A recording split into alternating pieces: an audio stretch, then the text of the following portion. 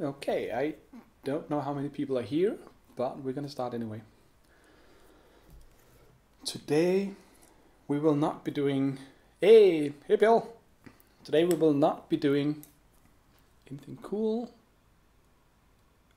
What?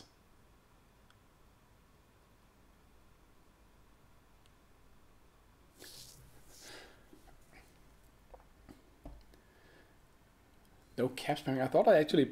Well, maybe I let caps be in.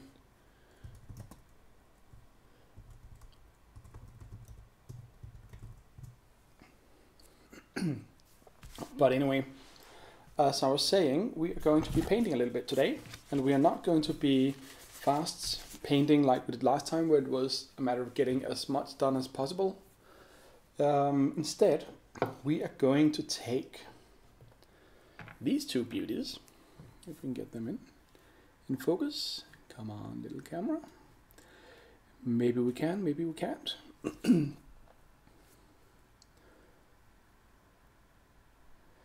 Yeah, you're right, Bill. I should just remove the automod rules. Would make it so much easier. For now, I'm just gonna see why this isn't focusing.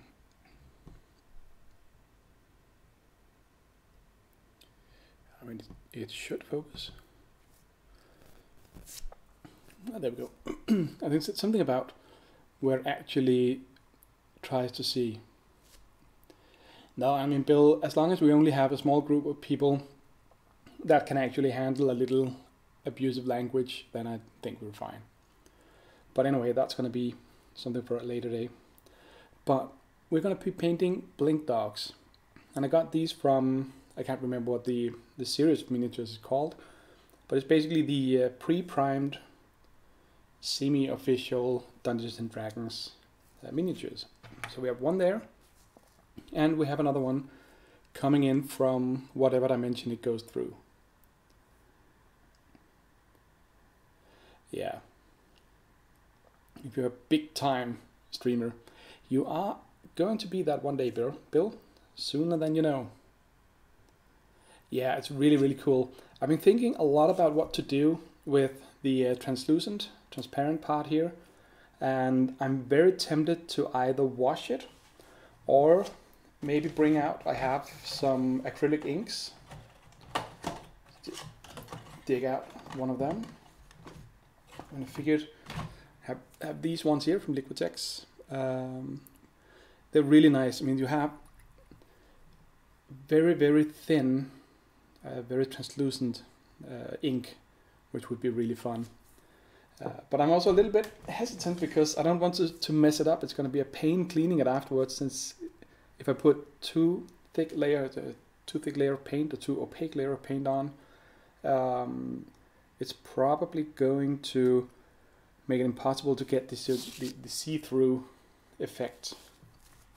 What I could also do is use the stuff I used for the base on the Spellweaver from Gloomhaven, where you can see it has some shine to it because it's very, very glossy.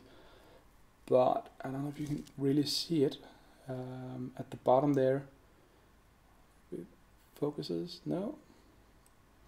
Well, if it would actually focus, you might be able to see that it's pretty translucent down here. So I painted the base white and then put on some, I don't know if AK or Vallejo, that has some Pacific Ocean effect. It's meant for doing large scale scenery, I guess. And yeah, it's has a pretty decent effect because it gets this really glossy, and the thicker the layer is, the more opaque it gets, which means that it might actually be possible to get it semi-transparent in some places, but where, for instance, in the deep sides, the recesses, it might actually become fully opaque, giving some kind of nice effect on that. But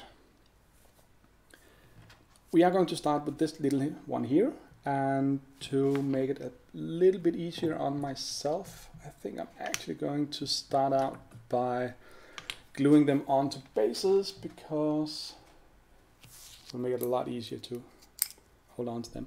So we're just going to use some standard super glue for this. Nothing too fancy, but this always gets the job done. So what I like to do is just add a little bit in the middle there. A lot of people will probably have different opinions about how this should be done. I like to do it like this, like so, spread it out a little bit, get it on both surfaces. You can see the shininess is the glue, and then we can just press it down, and in a few seconds that's actually gonna be good enough on its own. And we've got a nice layer on that one as well. Let's get it spread out, and here we go. We have this one here. Now, I'm not going to do anything too fancy on the bases. I probably should. I might also just leave them for now and and do them a little bit later. But now, colors. We are going to need something to do. We're also going to need some paper.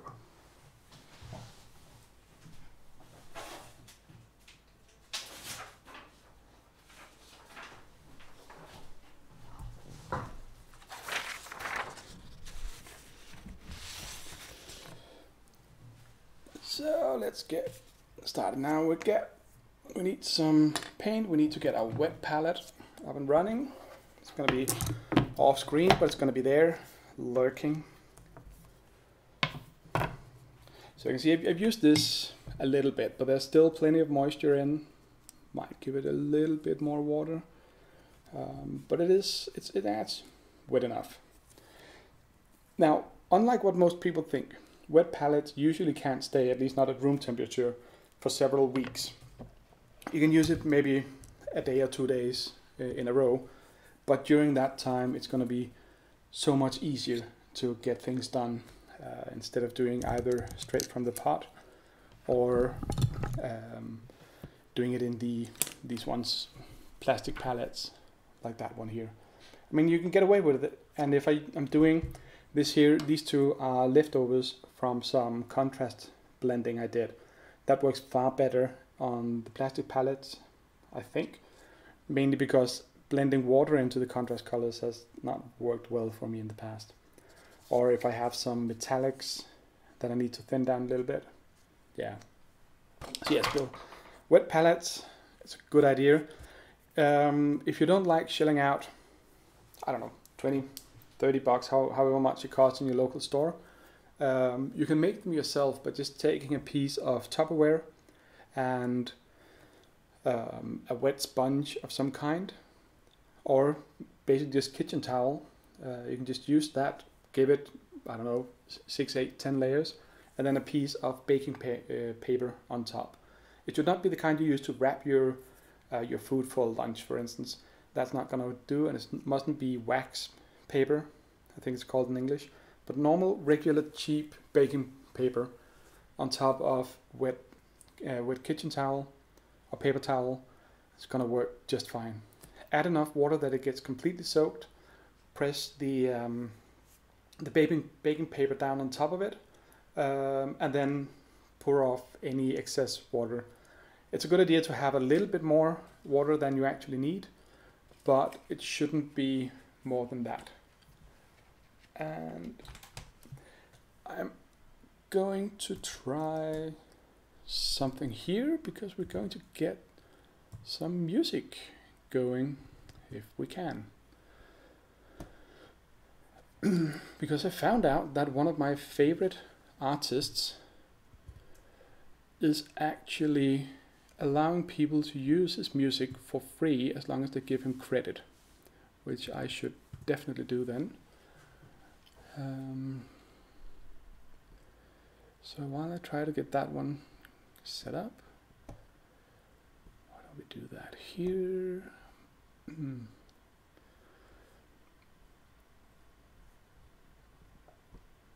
Okay, so Bill, really quick question in Streamlabs. How do I change the stream information while I am actively streaming? If you have any idea, I would really like to know. Stream Manager.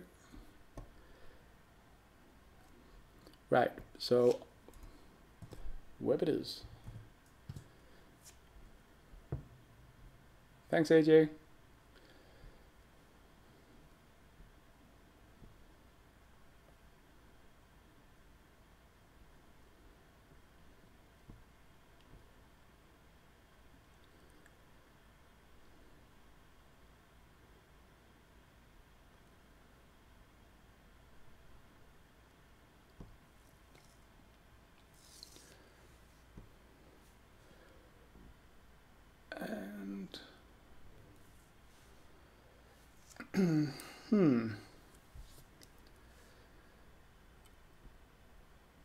I need to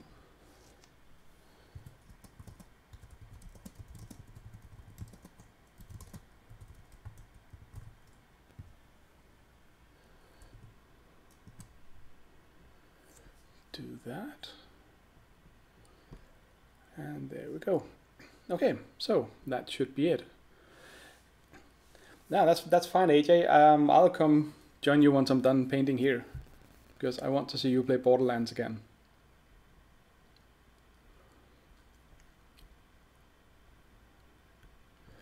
Okay, so now we just need to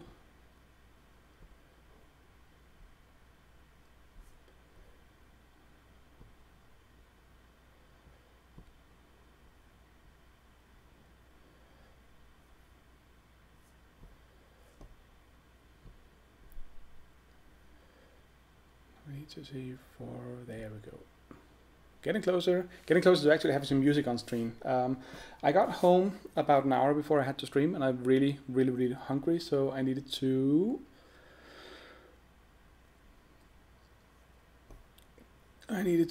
make some food, and then I didn't get ready in time, and all those usual crappy excuses. So let's just find something nice and hopefully quiet, and I'm gonna have to rely on you guys to let me know if it is too loud or just right. And if you can even hear it, that is gonna be interesting. Yeah, we have some desktop audios. I think it's gonna be okay. Maybe turn it down just a notch.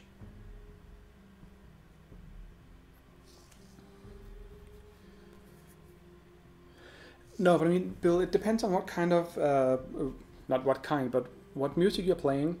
And this guy here, Adrian von Ziegler, yes, he would like you to pay for his music, but if you're using it, it's especially non-commercial, as long as you give him credit, you're more than welcome to use it. And he makes this really good instrumental music. It is not as quiet as what I've heard in some of the other streams, but I just like it quite a lot, actually. But so I'm guessing you can hear it.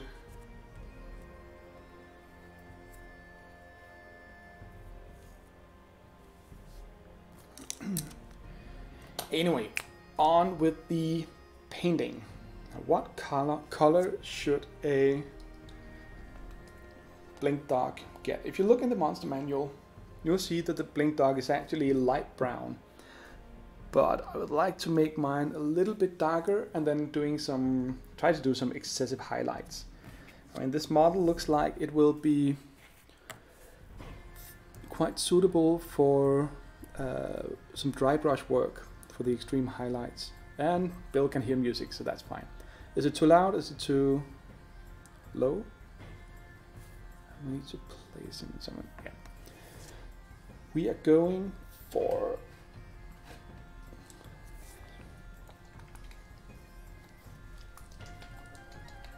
now, shake your paints, thin your paints. We are going for a parasite brown to begin with, which should be a slightly reddish, I guess, brown.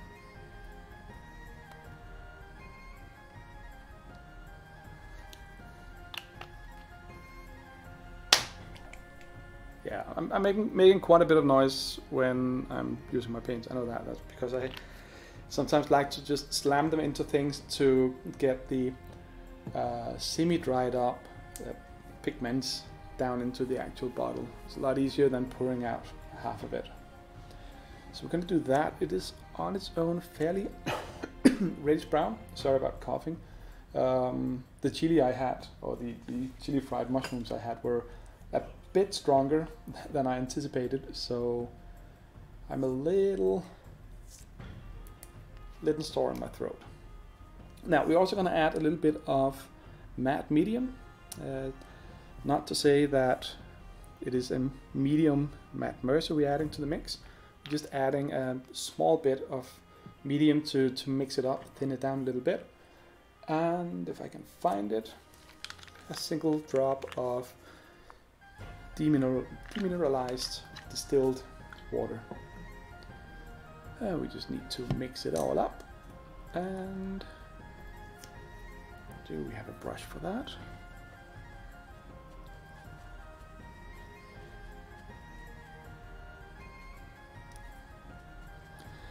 Now, I wrote in the various blips and blobs I've done for the stream that I would be talking a little bit about role-playing games in general. And I definitely intend to do that while painting this miniature. And the reason I want to talk a little bit about role-playing games is that during the past week or two I've been working on creating a new character for a group that I've been playing with for ages. I'm talking 20 years here. My regular group, and we're always doing silly things like using the wrong rule system for whichever world we want to play in. We also just sometimes we play a lot of homebrew worlds. One of them we're playing in now that I'm making character for. We're playing the country that is far away and that you're always at war with. We're trying to explore that because our game master and us as players want to see what goes on over there. And this general setting so far has been that in the main country, with a name that's stolen from another game, so we're not going to mention it here, but in that country, magic is basically banned.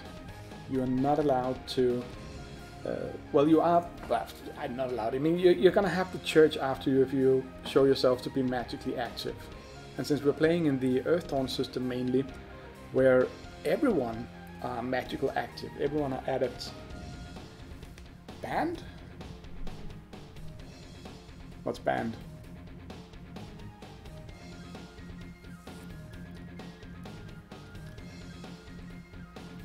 Well, so magic is banned, that magic, yeah. Sorry, I'm just talking and I'm not always remembering what I'm saying. But yes, magic is definitely not something you should be doing openly in that country.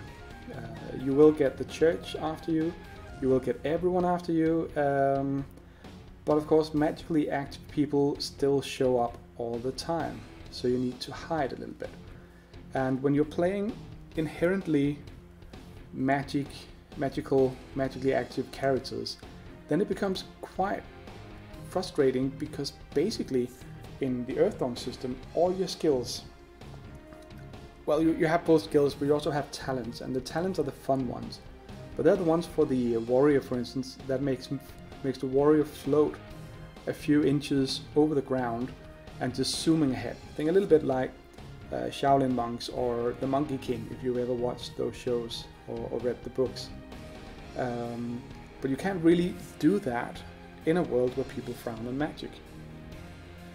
No, your fireball would probably get you incinerated, because the thing is that if the church does magic, then it's not really magic, then it's just the god who's helping them.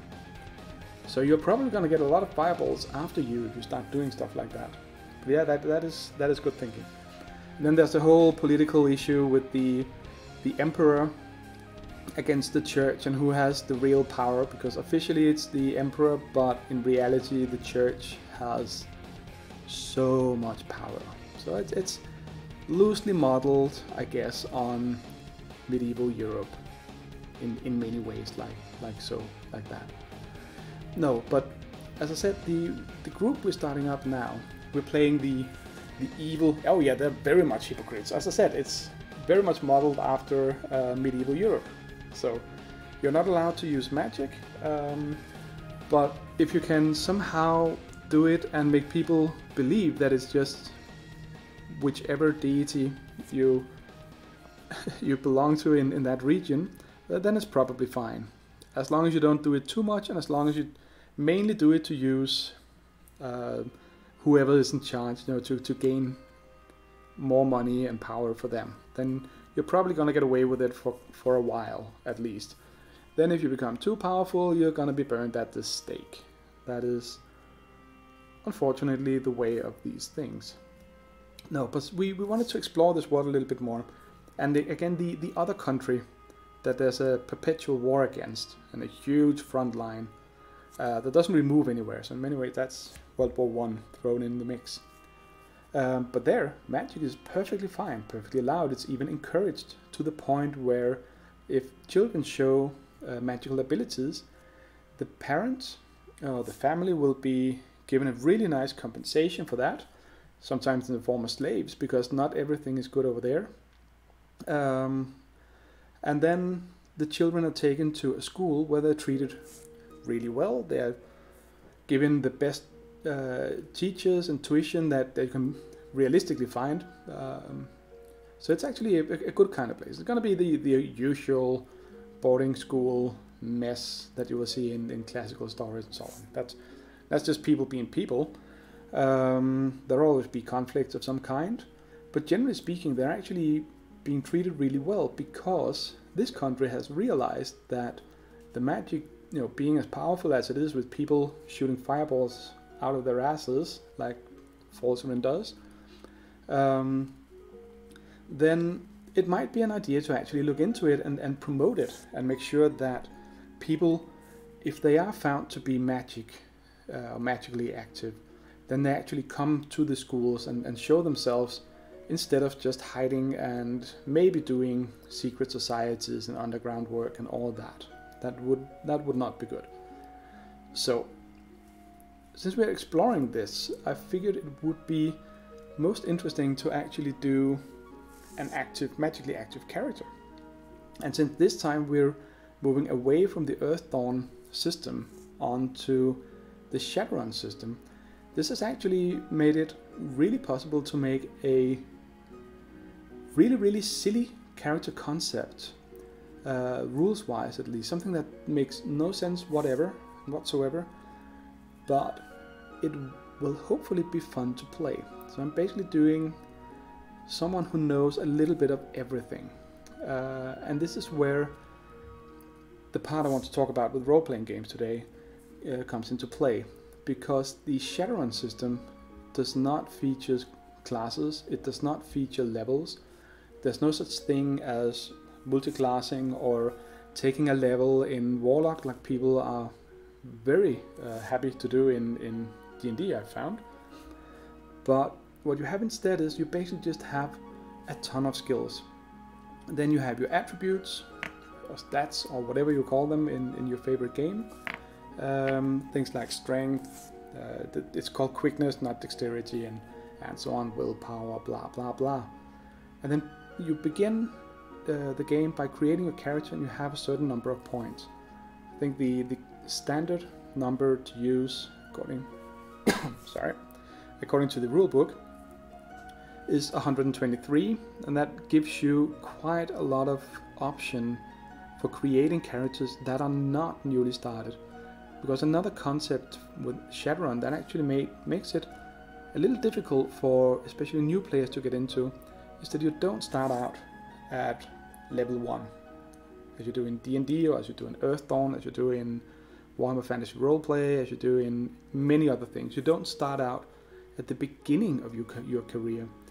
You actually start out in the classic Shadowrun setting as Shadowrunners, that's where the name comes from, who work outside the law, either with industrial espionage or assassinations. They can be gangbangers, they can be whatever ill reputable kind of character you can think of. That's what they are. They are the people who live in the shadows and do all sorts of crazy missions, usually just for the money. It's not about saving the world. Well, it can be, of course it can be. Your setting can be whatever you want it to be. But if you look at a lot of the classic Shadowrun settings, it is basically you being hired to do some kind of nasty job that no one else wants to do, like breaking into a facility to steal the latest prototypes from as technology or whatever, and delivering it to whoever's paying you.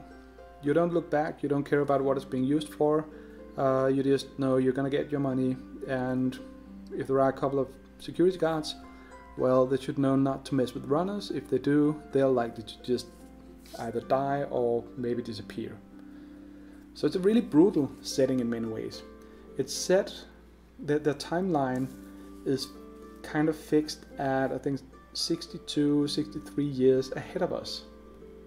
So over time, since I started playing it in the 90s, the world has progressed some 20, 30 years.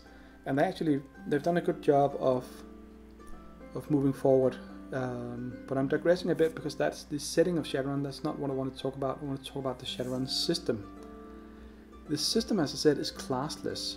So you don't make a warrior, you don't make a mage, you don't make a hacker or decker, as they're called in this particular one, your computer specialists.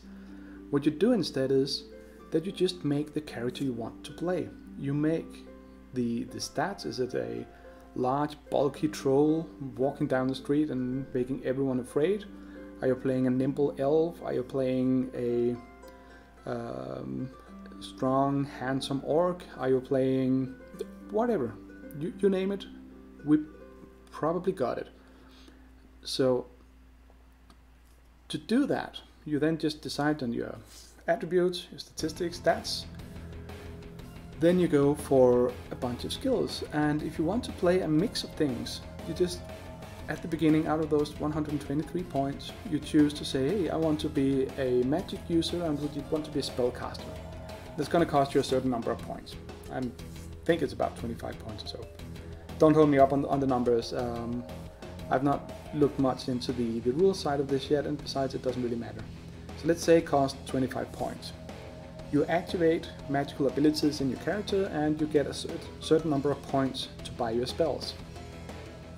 And that's it, you're now magically active, you now have about 98 points left. So you want to put some things into your stats. Let's say you spend another 40 or so points on that. Seems about right. You now have 58 stats, 58 points left. And with those points you can buy whichever skills you want.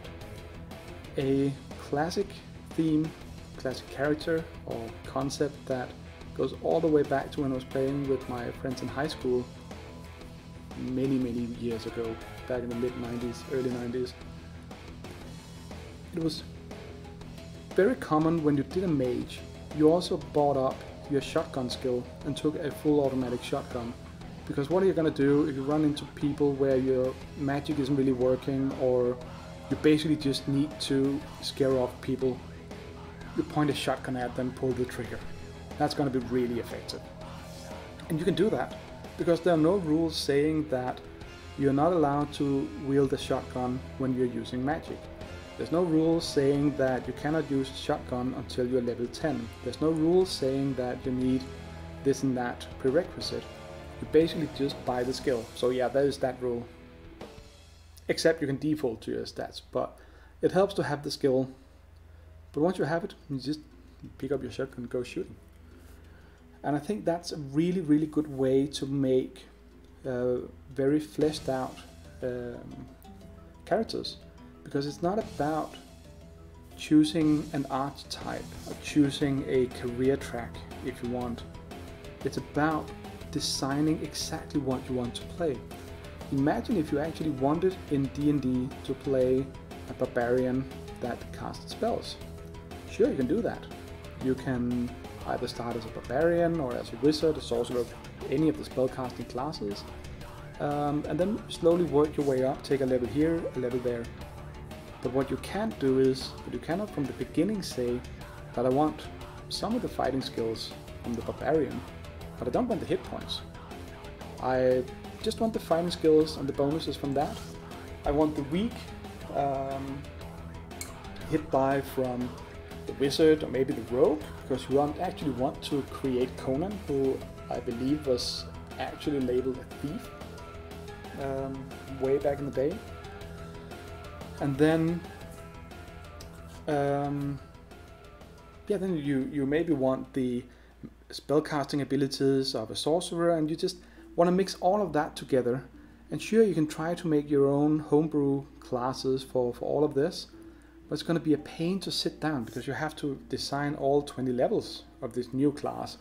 Then you have to convince people, especially if you're more going towards the board gamey style of playing, where sorry, I have to focus a little bit on this miniature to not paint in the wrong places. If people are playing, according to the rule, and yes, but it is very interesting. It's not easy to make characters, because just imagine in D&D 5e, where you choose your race, you choose your class, and then you choose your background, and then you're off.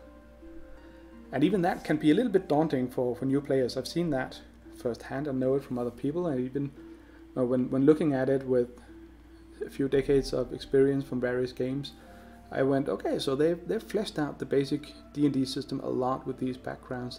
There's a lot of things to look at with feats and skills and all that. But imagine that everything is just open, including the final thing that I haven't mentioned yet, which is an edge and flaw system. You can buy, I think, any number of edges and flaws. Edges will cost you points, flaws will give you points.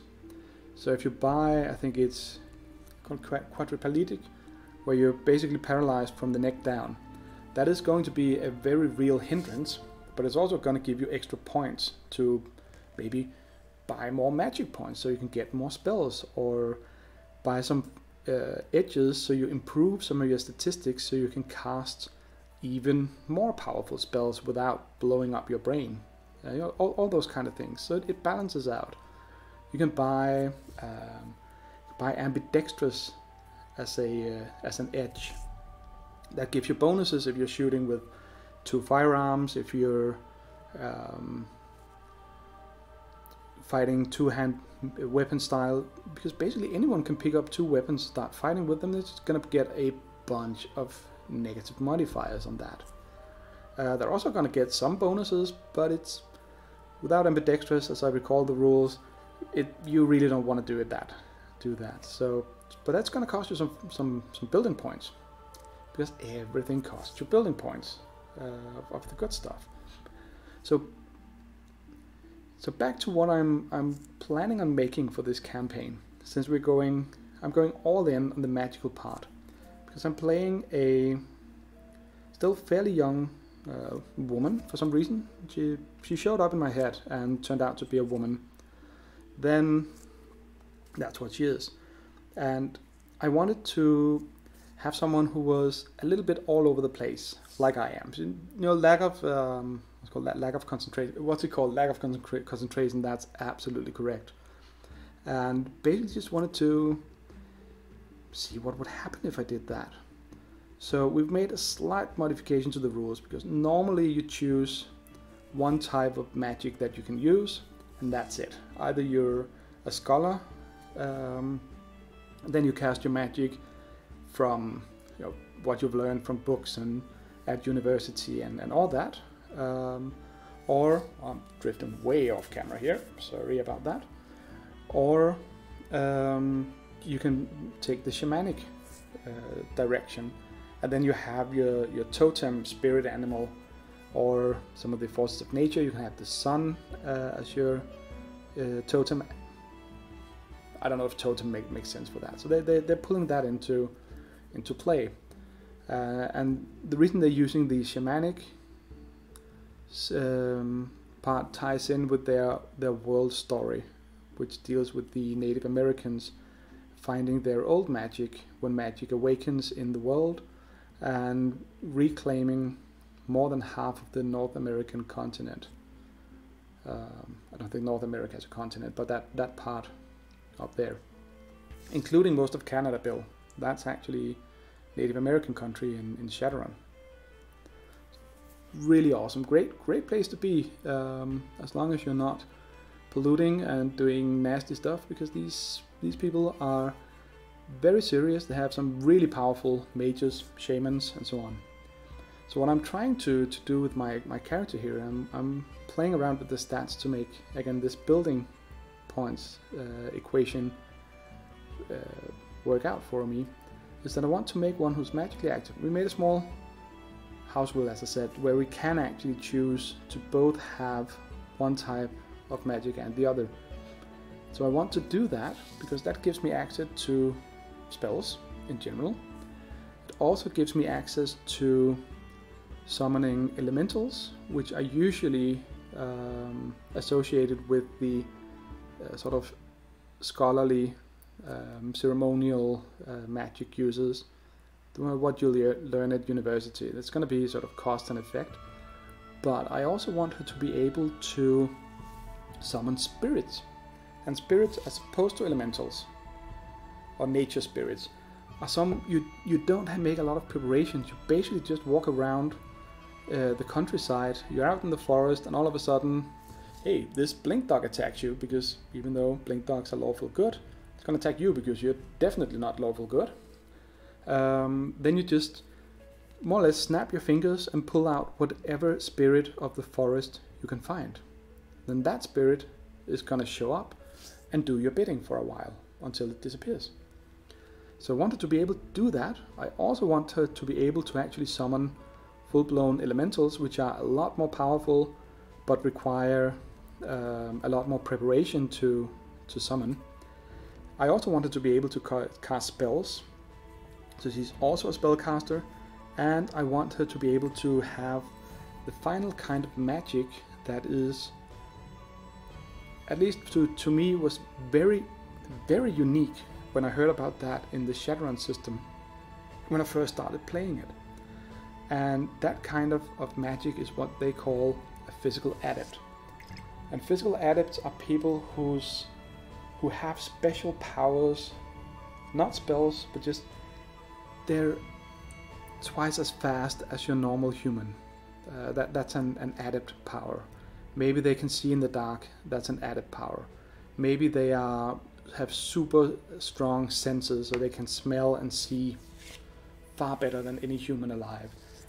That is all the physical adept track of magic. I also want her to be able to do that. So all in all, that really cost a lot of these building points. But I think it's possible to do it. I mean, it should be. So yeah, that's what I'm playing with. But getting back into the Shadowrun system made me realize how much I've been missing these kind of systems where you actually kind of roll your own character completely. You don't choose a level, or choose a class, and then you're locked into that. Maybe you can multi-class, but in D&D you're still gonna have, the level. If you take one level in one class and then another level in the second, it's gonna be a lot more expensive. Here all the skills just cost the same. If you want to improve a skill, it's based on what level you have it and what level you want to increase it to. So basically you pay a number of points later on in the game to improve your shotgun skill from 3 to 4, for instance, or you improve your spell casting from 2 to 3. That costs a certain number of points, and it doesn't matter what your race and what your class and so on is. It's always the same cost to go from 2 to 3 in a skill. And that's what I find interesting, because it gives you full freedom and you can just pick and choose. Of course, anything you choose, you also actively choose to not take something else. I mean, if you're going full on gunslinger, I want to be able to shoot the wings off a fly at 2 kilometers with a laser gun. You're going to need some special skills, and your stats are going to have to be fairly good in all those things, which is fine because you can build that. You can usually build a lot of it from the beginning. But if you want to do a jack of all trades, if you want to do someone who can both shoot sniper rifles, think ranger, and cast fireballs, and be really good in close combat with a sword, you can build that.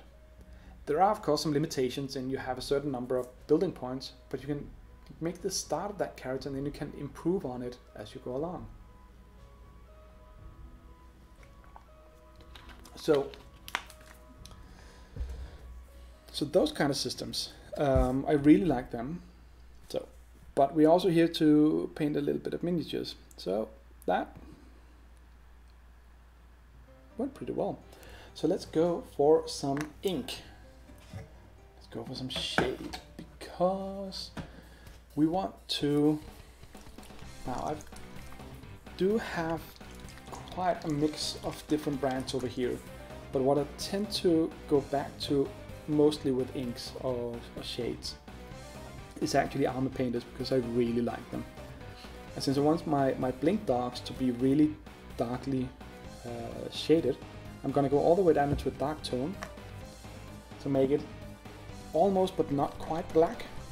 Let's see what we can find here. Okay, a few drops of that.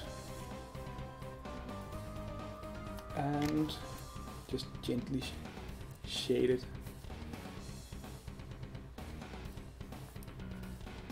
With the brain. Let's start with the brain. No, let's start with the head. I think that's where we start, because otherwise we'd have to crack open the head to get to the brain, and I think my players would be really sad, because this particular Blink Dog is actually one I'm painting for a 5e group that I'm running, where they've been... Well, they made a deal with a not too kind deity that involved them transporting a Blink Dog from one end of the forest to the other. And my players being wonderful people, and the characters being perhaps somewhat naive, they agreed to this, not realizing that this Blink Dog was in the middle of a growth spurt. So this small 15 kilo puppy, yeah, small and 15 kilos don't usually go well together, but he grew 1 or 2 kilos per day to begin with, and just outpaced them, ate all their food, so they had to go hunt for more and all those things. That was quite nice. But again, I mean, he took to them, and there's a lot of world background as to why that makes sense. So if you're sitting out there wondering why the hell I, as a DM, allowed my players or my group to effectively run around with a Blink Dog who's on their side, it makes sense. Just trust me on that one. Send me a message and I'll go into more detail. I can't at the moment because some of my players may be watching this, lurking in the background, waiting for me to spill the beans on what goes on. But I'm not gonna make it easy for them. They know that by now. But anyway, that is why I really want to make this Blink Dog pretty decent to look at. And that's also why I don't want to crack open its head, because they're gonna be really sad if I do that to their little pet. So yeah. But again, back to the Shadowrun thing. Doing this kind of all over the place magician means that it's going to start out incredibly weak. I mean, I can do most things really badly and nothing really well. I don't plan on taking any combat skills, for instance. So if we do run into something where I need to pick up a sword and fight something, this is going to be in a fantasy setting, by the way. So we're tweaking the rules a little bit, and of course foregoing all the firearms and stuff like that. But I think it's going to be fun, also because the way we usually play in this group, and what I'm trying to do in other groups as well, is it's more about the storytelling than it's about the board gamey style of game master versus players. So I'm not trying to build a character that can throw anything, that can survive anything that a game master is expected or allowed to, I guess, to throw against a level this and that party. We're doing it the other way around. We looking at what can the characters do, and of course it has to be a little bit exciting. We like the uncertainty of dice rolls, but what we don't like is the min-maxing your character, because that's the only way you can stay alive. It's been a long time ago since we played that last. I like the min-max challenge you can have, but then I prefer to do it in a board game where you have a more sort of fixed setting. Go play Descent, go play Imperial Assault, go play any number of other games. I'm sure Gloomhaven comes to mind. I'm sure there are others where you actually need to focus on that, because there you have a completely different setting. But for me, role-playing games is about playing a role. It's not about following the rules, it's not all the time, it's not about going all in with maximizing all your stats and abilities so you're effectively immortal at some point. It's way more fun to play to the personality of your characters and have that cause problems, because in my experience that can cause far worse problems than you're ever going to run into when it comes to just a bunch of monsters. I remember reading when I was a kid back in a long time ago. I read in, I think it was Dragon magazine, an article. And we didn't have a lot of those kind of magazines here in Denmark at the time, at least I didn't know where they were. But I read the article called Bad Guys You Love to Hate. And that article has just stuck with me for 20 years. The reason it has that is that it taught me that your bad guys shouldn't die. Not that it should be immortal, but it is so much more frustrating and gives so much more possibility for long-term game plot lines if the bad guy survives. It shouldn't be easy for your bad guy to survive. They should have a really hard time getting out of that, and the players should actually have or at least feel like they have a decent shot at taking down the bad guy. But then somehow they just escape anyway, and they live to come back another day to annoy the players, the characters they're playing. And that means that you'll build this whole repertoire of bad guys, of people, of NPCs that don't really, that just grows. Once in a while, yes, a bad guy will eventually die or be so defeated that it's sort of out of the mix.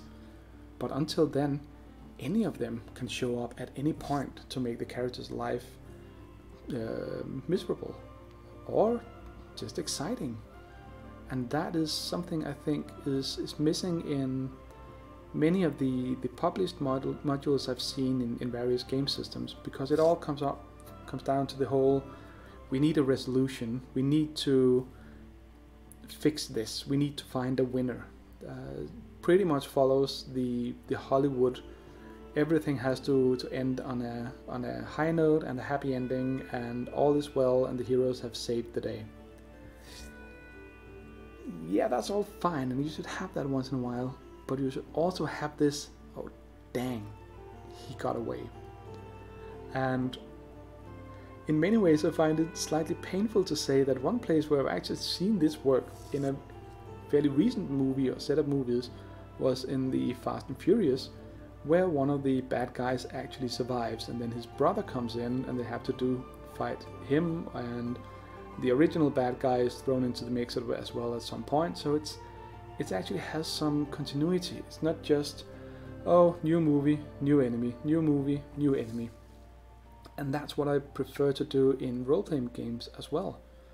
Like my 3.5 D&D group that I'm DMing for, they, in the last section, I don't know if they're listening in on this, but I mean, doesn't really matter. They either know or will be very soon they'll guess it.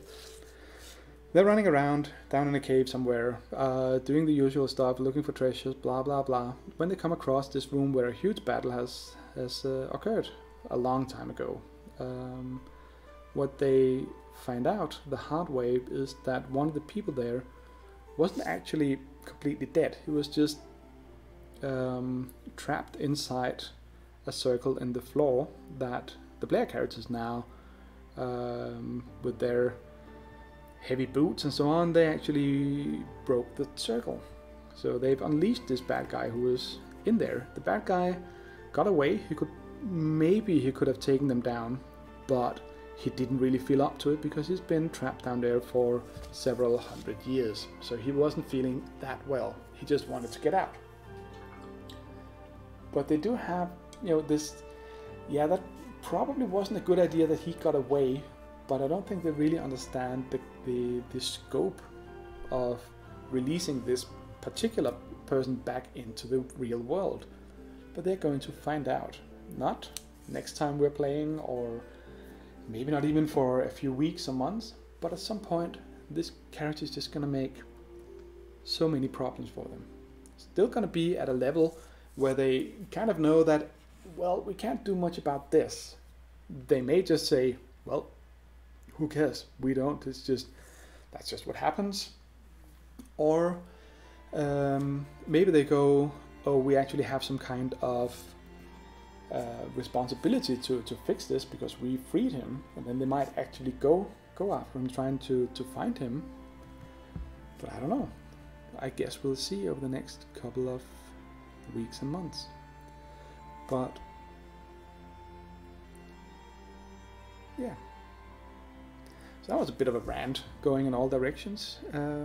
Meanwhile, we've gotten the Blink Dogs shaded a little bit. Still can't figure out how to get the camera to focus properly. That helped a little bit better. So now it looks really, really dark, but that's fine. It's supposed to do that, so we should go into doing still wet. We're gonna wait a little bit, and then we're gonna try to do a little bit of layering. So yeah. So, what is up with the rest of you?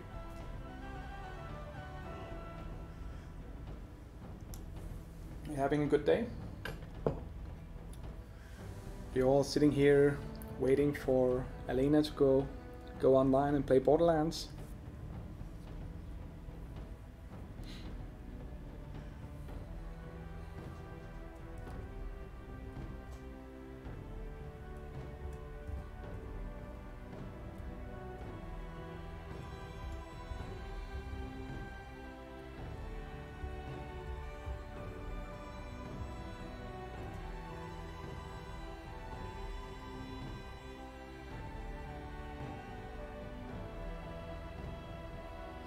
So it doesn't look like AJ is online just yet, but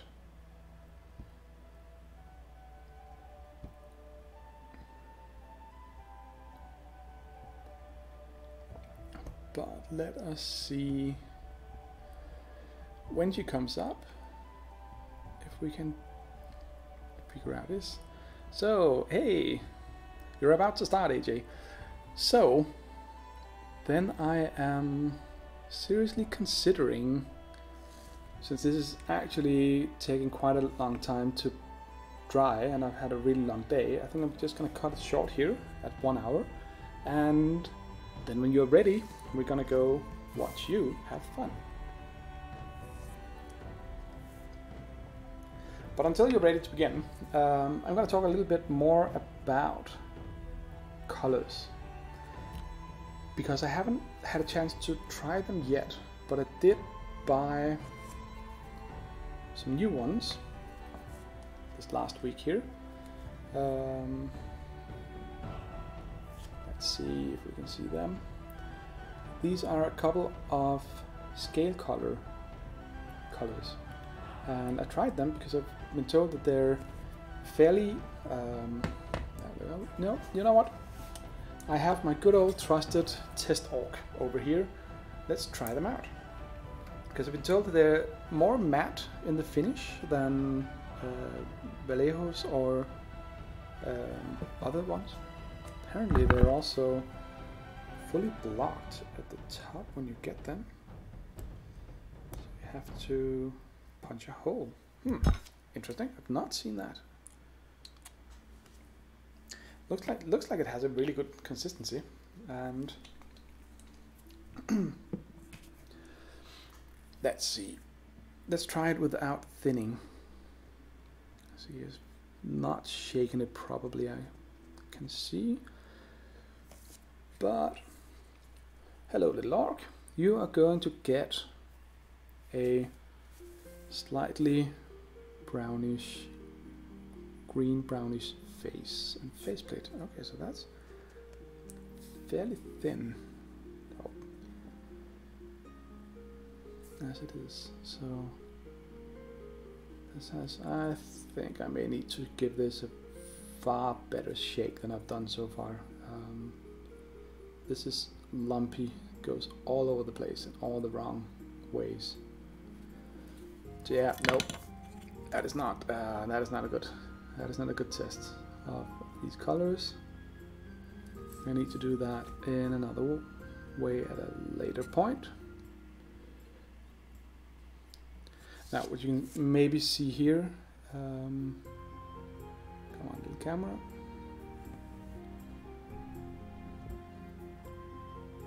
I think my camera has a problem keeping focus. So as you can see in the chin, the paint is nowhere near even. It just pushed all over the place and soaks into the recesses, a little bit like some kind of mix between bad ink and bad contrast paints. But who cares? I'm guessing it's because I haven't really given a good shake. It's probably just been sitting on the shelf of the store for a few months, a few weeks. Before that, it's been sitting in a warehouse and transport and all that. And besides, I didn't thin it with water or anything else, so I'm gonna do a better test of this really soon. But in the meantime, let's see, AJ is not all the way up yet.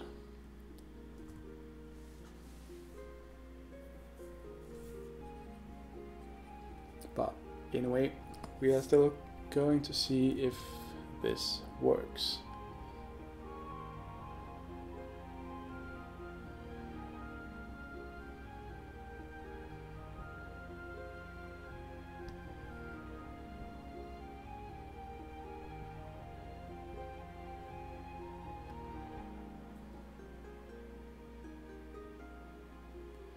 So, I'm gonna take us all over to AJ's channel and watch her fall off cliffs. Thank you for showing up. It's been a pleasure sitting here just chatting all by myself. I hope you have a great evening. Bye.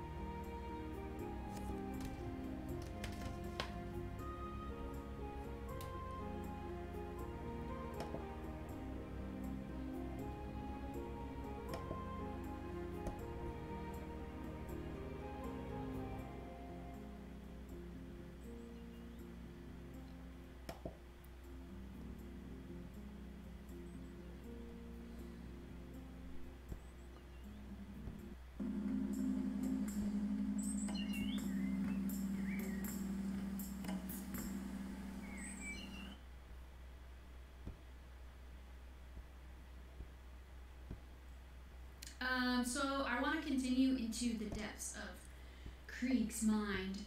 That is the DLC that I started last time I played. And that would be like weeks ago.